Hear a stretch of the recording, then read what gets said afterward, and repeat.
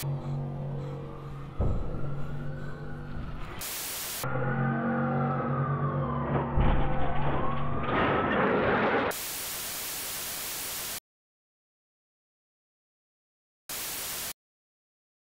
Man in the Suit. This series began a little over 7 months ago and has completely sparked a new age of analog horror. Seriously, tons of people got in on this Godzilla horror. When I initially started my journey into seeing if there were any Godzilla analog horrors out there, I was more looking for a ground level event where we see from first person POV a Godzilla attack. Needless to say, when I stumbled upon The Man in the Suit, that isn't what I got, but that doesn't mean the direction it ended up going was any less interesting. The Man in the Suit follows the story of the behind-the-scenes process on the original Toho Godzilla films. According to the series, the actor who wore the Godzilla suit periodically began to start acting more and more strangely on the set of the movie. After the director notices the actor just holding still and not moving an inch, they get people to try and take the suit off. However, once they try to take off pieces of the suit, they realize the suit and his skin had fused into one. If you haven't already seen The Man in the Suit, I highly recommend giving it a watch before checking this out, because we are deep into the story already. From this point forward, the studio continued to use the Man in the Suit to play the character, even with the fact that after every movie, some other actor got messed up by the Man in the Suit. Godzilla vs. Anguirus ended with the actor fused to the costume, and the filming of Godzilla vs. Kong resulted in the death of the Kong actor. Where we had last left off, Godzilla Suit Man had escaped the set and was off on the streets. Various newspapers and eyewitness accounts reported to have seen the giant Godzilla Suit Man, but we never hear anything about him getting brought back. We got 2 new entries to cover today, and a special something I want to check out at the end. But without further ado, there's some more Godzilla Suit Man antics that we need to cover. But before I let you get too far, just wanted to say if you're new here and enjoy what you're watching, be sure to hit all those neat buttons down below, and be sure to follow us up on our new second channel, 4Player, where we have 3 parts out for our new Outlast Trials series. But anyways, now you can pass through. Majora Suit Incident, 1974. Entry 10. The first thing we see is what looks to be a trailer for the original 1964's Mothra vs. Godzilla. Everything plays out as normal, but just like our prior entries, we quickly get an outside man filling us in on some info.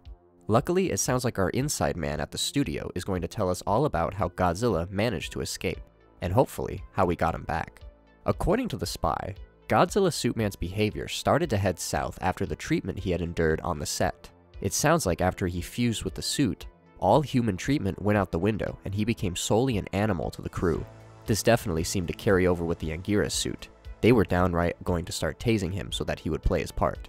The only thing here though is Godzilla Suit Man made it very clear he was hostile in certain situations.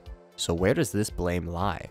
Obviously the studio had many opportunities to not continue messing with things outside of their control.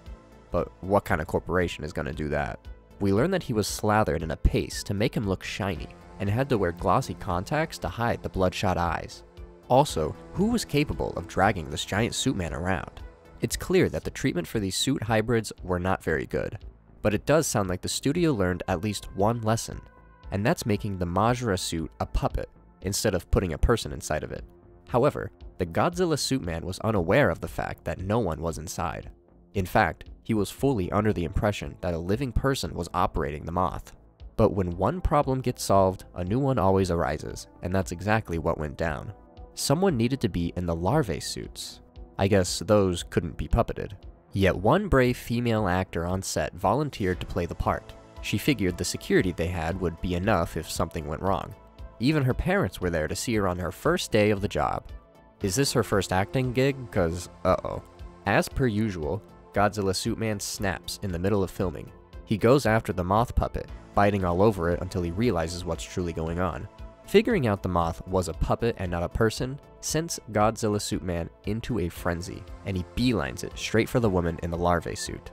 We see as our poor lady gets to be the next victim to get their head chomped on.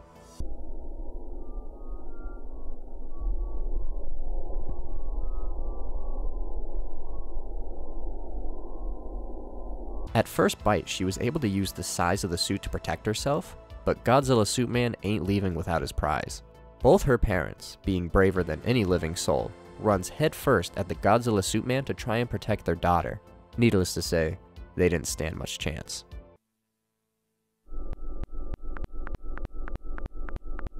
Like previously, once the parents were taken care of, Godzilla Suitman went over to hover over the larvae suit. It sounds like the production team took extra precautions and started to tase Godzilla Suitman until he moved away. However, the electric rage that courses through him sends him barging through security and escaping the set. A team gets sent out to go retrieve Godzilla Suitman, our inside man being one of them, as 4 others were sent to keep watch of the woman in the larvae suit. It took the team an hour to finally track down Godzilla Suitman, giving him enough time to be in the newspapers and for plenty of people to see him. However, they ended up finding him in the middle of the forest. Not acting crazy or anything, just wandering the woods, taking in nature. Yet once he notices that people are onto him, the calm nature quickly fades and he's back in business. At this point, Godzilla Suitman is surrounded, yet it seems like he has one more trick up his sleeve.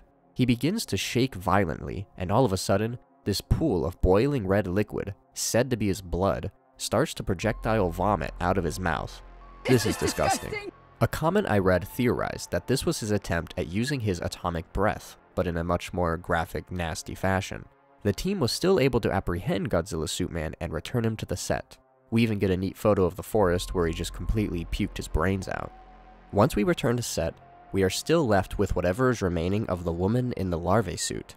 In an unexpected turn of events, where we fully expect her to be fully fused with this suit, we actually get a much more disturbing reality.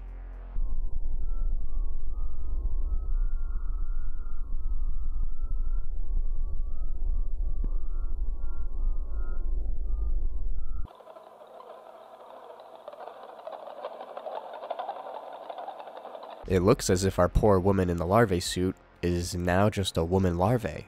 This is downright haunting, and if you thought we were already in body horror territory before, we certainly are now.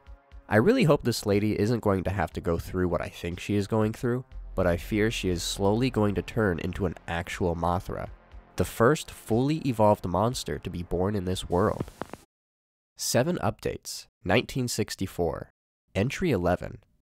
This entry begins and we learn about several updates following the events of the Majra suit. Apparently, our inside man passed by a room where a government figure was talking with a Toho executive. We can see the transcript for this conversation in the description below.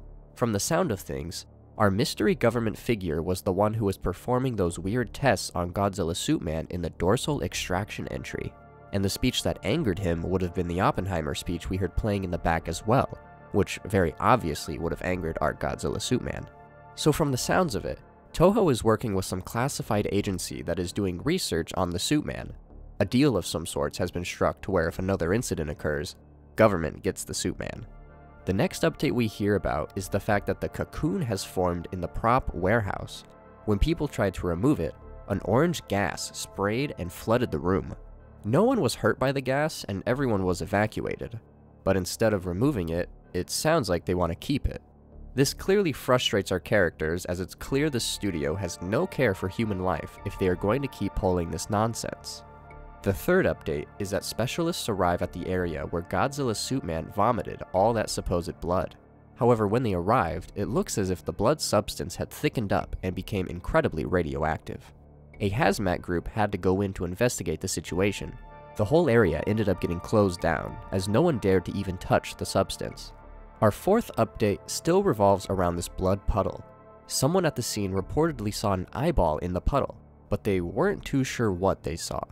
See, my theory is that all that blood and crap Godzilla Suitman vomited up was his old body that had just rotted up and completely killed over inside the suit, making him now just Godzilla, with no man inside him anymore. The hazmat team looked around to see if they could find any eyeballs, but they weren't taking many chances on getting too close to this puddle. No eyeball was found, and the area was off limits. Our fifth update is that Toho is planning on making yet another movie. We heard about this slightly in the description conversation, but still, what a silly move on their part. Our sixth update seems to be a more personal one. It looks like our character had received a nice little letter from his daughter, yet on the back, it looks like perhaps his wife had written a little something too. I have been worried about you. It was only supposed to be one movie. Are you acting more? Are you okay? What's going on? Something is going on to where our inside man hasn't been able to see his family. Is it possible that the crew who know about Godzilla Suitman are under some strict supervision? Who knows? But from the sounds of it, our inside man has no way of leaving. The last update we receive is concept art for the new monster. Oh boy. However, he says that this time he is going to try and intervene. Intervene in what way, I wonder? The last image we get from this entry is a tease of our next monster.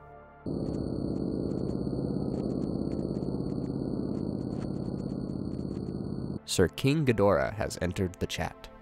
I didn't think that the series could get any more interesting, yet here we are. The reveal of the larvae is truly a fine piece of body horror right there. A lot of that awful imagery just started flooding my brain when I realized what had happened. I'm very curious to see our first look at Ghidorah. It sounds like the studio is going to try and take even more precautions on this next film, but I have a feeling no matter what they do, something is going to go awry and someone is going to end up dead. The next exciting piece of Godzilla horror content I found was exactly what I had been looking for. Found footage ground level POV of a real Godzilla attack. And this channel right here is providing all the goods. There's 3 really short Godzilla found footage animated shorts, but it's clear that as each one came out, the quality just got better and better before we were met with this fine piece of art. Everything about this just strikes my heart with almost that T-Rex feeling I get with Jurassic Park. Needless to say, the end of this short truly made me tense up.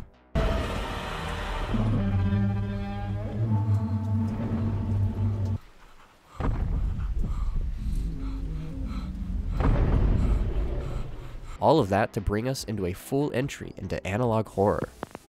Godzilla 8mm. Found footage.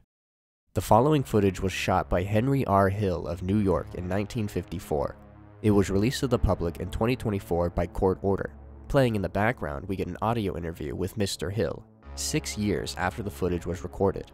According to Mr. Hill, the government had confiscated his tape and is attempting to cover everything up. We then get to see what it is he had filmed. It was just this big black mountain out in the ocean. I love the way Godzilla is being depicted here. We know this guy can animate a fully lit, realistic Godzilla, but that's not scary enough. What's scary is putting Godzilla in pitch black, where only his eyes glow in the dark, and occasionally, the shine of the spinning lighthouse catches a fully lit glimpse of our creature.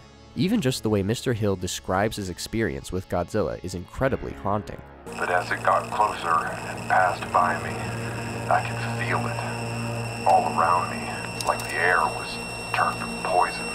He states that as Godzilla got closer and closer, it felt like the air around him was turned to poison, and soon after that, he started to have bad health problems. We learned that Henry Hill died 3 months after the interview had taken place.